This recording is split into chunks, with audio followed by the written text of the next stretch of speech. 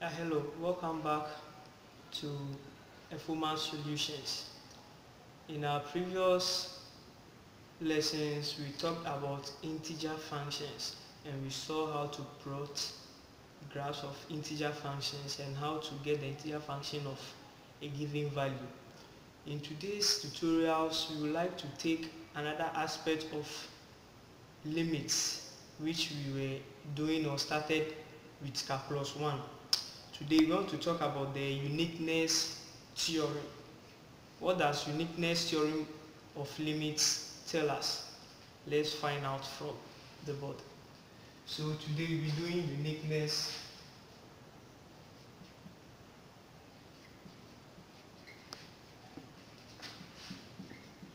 theorem.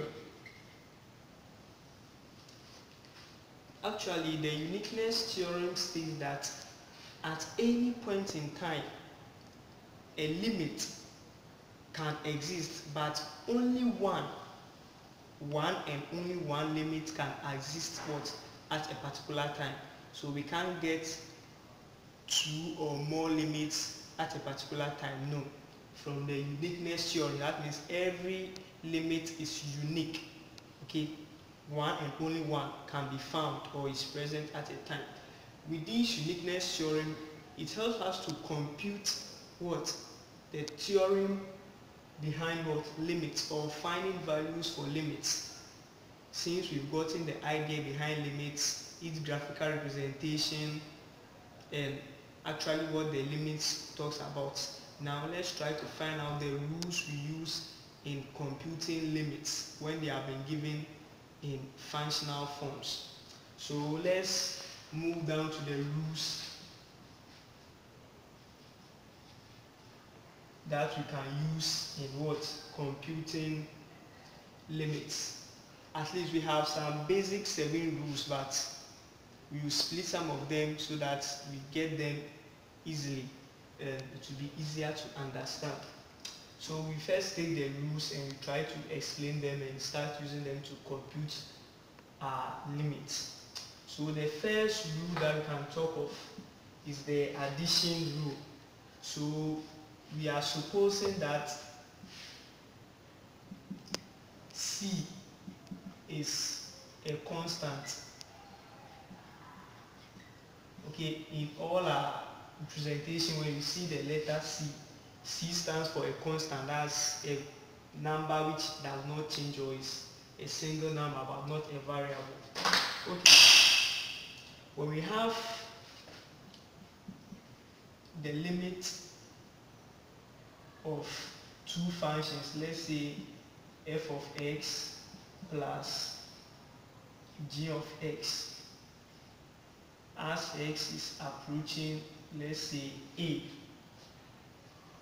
we compute this by taking the limit of each individual functions, then after that we add their limits together. So when you have it in this form, it becomes the limit of f of x, okay, as x approaches a, plus the limit of g of x as x approaches a. So when you find the limit of the first function and the limit of the second function, then you add them together. So that's how we compute the limit of the sum of what? Two different functions.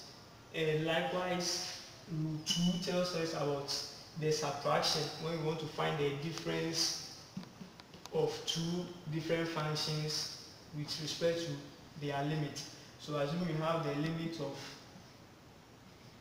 f of x minus g of x as x approaches a. We compute this by first finding the limit of f of x as x approaches a, then we subtract it from the limit of g of x as x approaches a. So that's how we compute this as well. We find the limit of the first function, the limit of the second function, then we subtract the value of what? Their limits. Okay, rule 3 that we can talk about is when we have the limit of a constant times a function, let's say f of x. If you have a constant multiplying a function and you have to find their limits as x is approaching a, how do we compute that? What we do is we factor the constant out, then we find the limit of the function in question, okay, as x approaches a. So after finding the function of the limit of the given function, then we multiply by what? The constant. So that's what the third rule we'll be using talks about.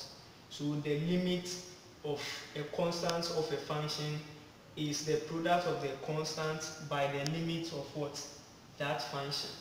So that's it.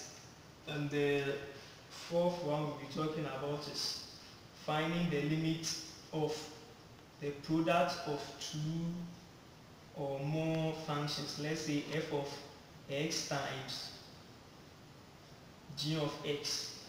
You are finding their limit as x approaches a. How do we compute this? We compute it by first, we know that this is a product, so we find the limit of f of x.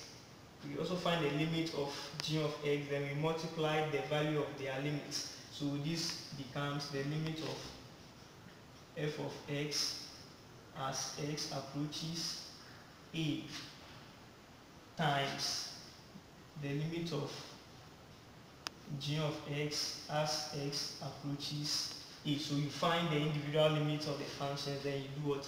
You multiply them.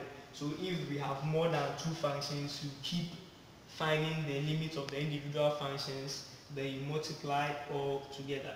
So these are the first four. So we'll try to look at other aspects as well.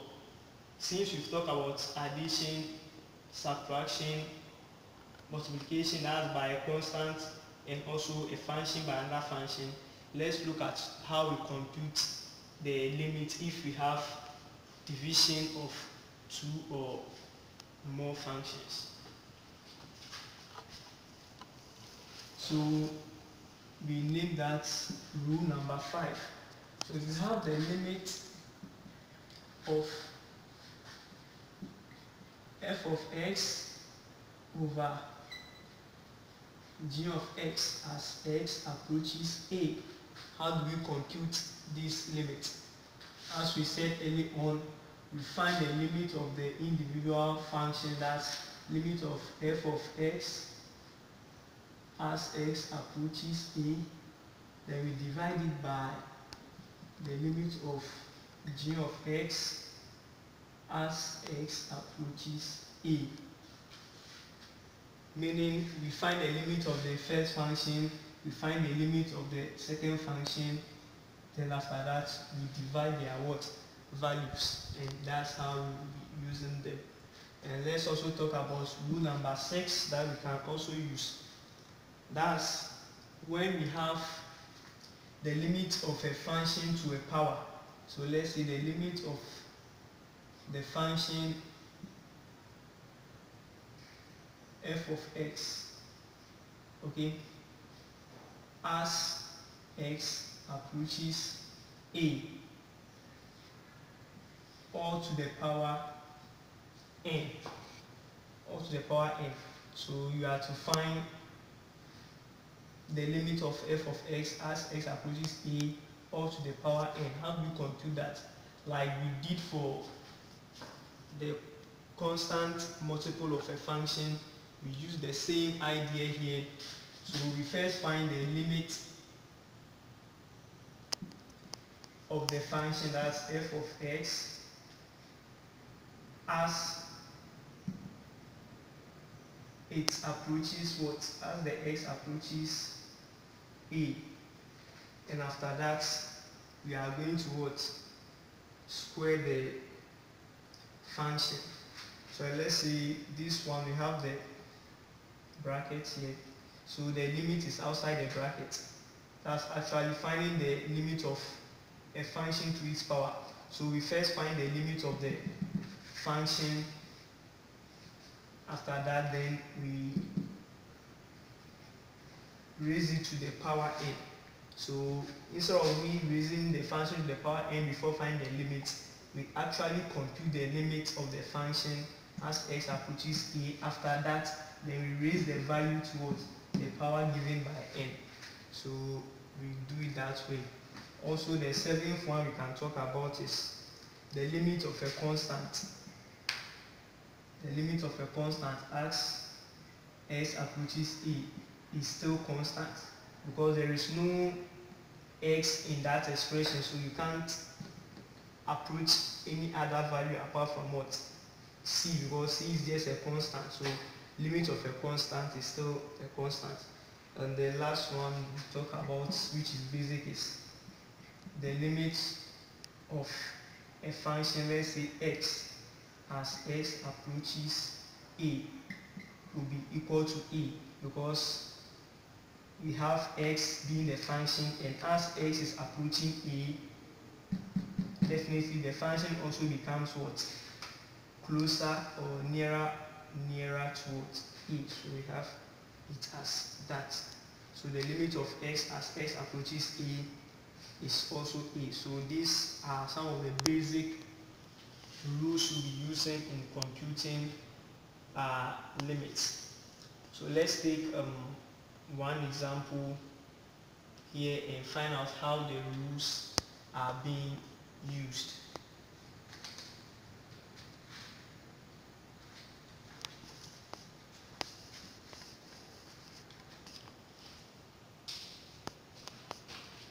Okay, so taking an example here, assuming we have this function, we are finding the limit of the function 2x squared minus 3x plus 4 as x approaches 5. We want to find the solution to this problem. Find the limit of the function 2x to the power 2 minus 3x plus 4 as x approaches 5.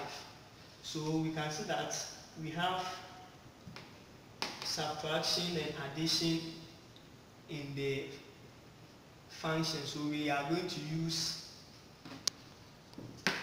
rule number 1 and rule number 2 for computing this kind of limit. So we first have to find the limit of the first term as 2x squared as x approaches 5. Okay, all minus the limit of 3x as x approaches 5 plus the limit of the constant 4 as x approaches 5.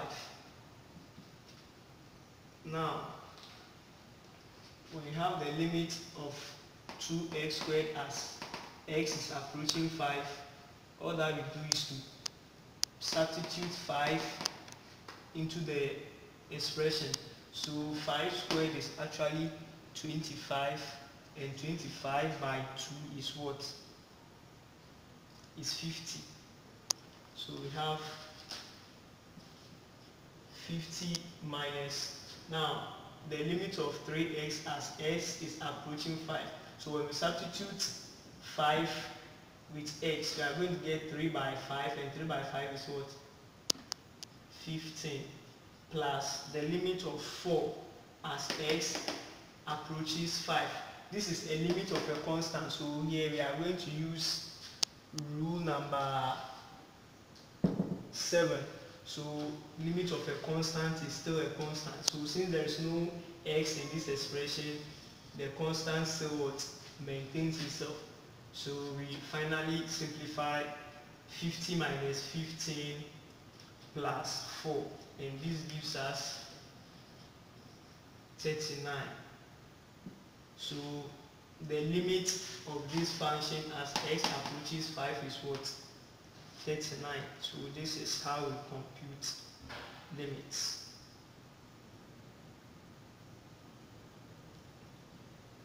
Okay, So with this basic idea of computing limits, we'll be ending today's tutorial here.